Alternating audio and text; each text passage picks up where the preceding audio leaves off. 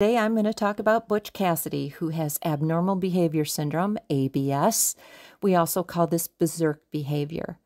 ABS is a psychological condition that affects llamas and alpacas, primarily males, although it can affect females to a much milder extent. Animals with ABS exhibit dangerously aggressive behavior towards humans and other alpacas and llamas. When males with ABS reach maturity, they begin to aggressively demonstrate their dominance by fighting, charging, and leg wrestling. Most seriously, male camelids can even castrate other males by tearing away these parts with their teeth.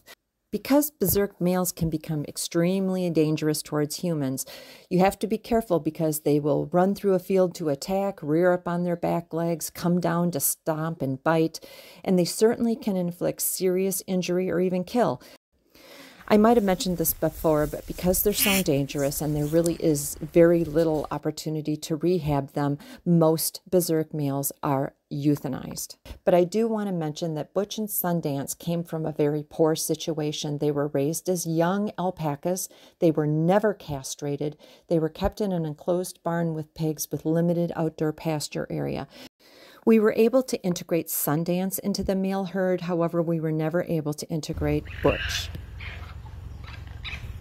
This is an example of the behavior that he demonstrated when we tried to put him in with other males. And again, he injured several, tearing Mr. Galactica's ACL, and also came down and attacked me and bit me in the back of the head very seriously. So these are not to be taken lightly.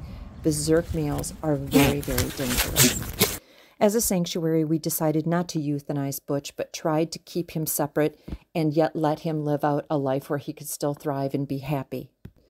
We have been successful housing him with the sheep and with the goat, and he doesn't tend to exert any dominance and has never tried to really injure them, but we are always on alert to make sure that they are safe.